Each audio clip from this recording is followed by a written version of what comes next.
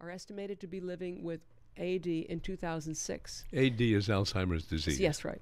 Thank you, dear. By 2050, Alzheimer's will afflict more than 106 million people. Some projections estimate the number will triple by 2050. That's 3 times 106 million. He goes on to say here, a study of 518 men and women, average age 74, for 2.4 years, found that dementia occurred.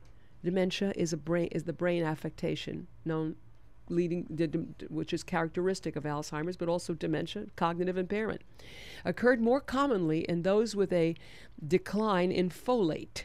The folate deficiency, that's folic acid, the B vitamin, correlated to a 3.5 times increase in the likelihood of developing the disease. That's without the folic acid. That's a deficiency of folic acid. If you're deficient, you have 3.5 times the likelihood of that's 350% more greater likelihood of developing Alzheimer's. There you go. Wow.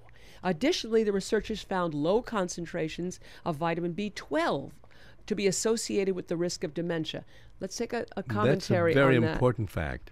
Let's do a commentary on that, because we read on this show, we read a new and exciting study, and of course, nobody reported